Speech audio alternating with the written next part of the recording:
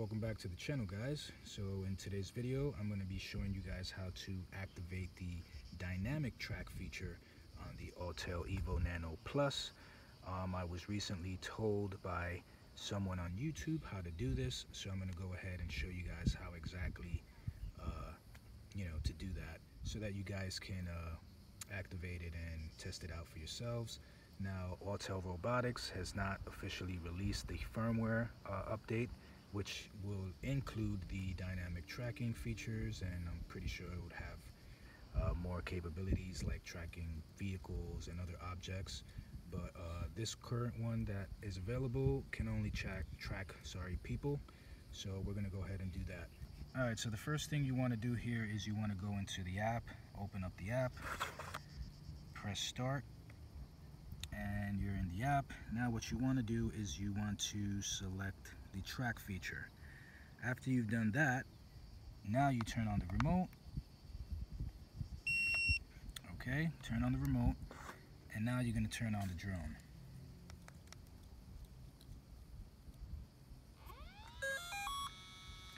So now what we're going to do is I'm going to take off, and then I'll show you guys exactly how it works. Out towards over here, it's a little bit of wind, so hopefully it'll work okay.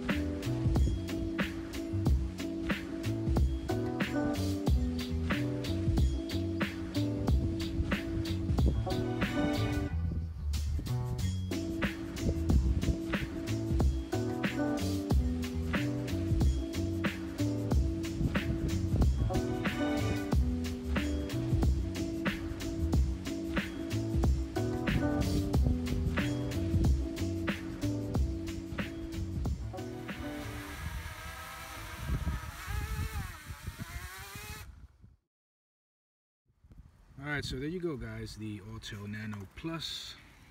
As you saw, the dynamic track feature does work, but it does need some obvious fine-tuning on it. As you saw while it was tracking me on the field here, it tended to lose me sometimes, and it had to retarget me and then retrack me. I mean, it worked, but it definitely is not up to par. So I would say that maybe for this new firmware release that they're going to put out soon, I'm pretty sure they've fine-tuned everything and it works. As I was told by the person at Autel Robotics, is that they've been putting it through a lot of testing and that now they're satisfied with how it works. It works really well, so I'm pretty excited for that. Hopefully they'll release that soon and we can all enjoy that feature. But yeah, that's basically it for this video. Just wanted to show you guys how to do that if you were interested in testing it out. This is beta testing, obviously, so it's not the final version.